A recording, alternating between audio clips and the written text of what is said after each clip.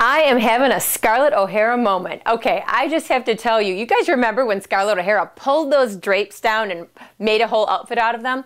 Well, that's me right now. We were in Hong Kong about a year ago and I found this gorgeous table topper. Okay, you know I'm a thrifty girl at heart.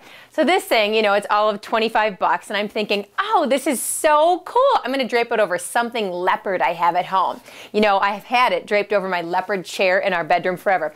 So I'm walking by it the other day and I'm thinking, oh, this is so spectacular. It's such great inspiration for our fashion line. I pick it up, I run back into my closet and I grab a belt. Okay, this is gonna be all of 3 seconds, so watch closely. I wrap it around my waist. You see I've got my classic leggings outfit on. You guys know I wear all the time.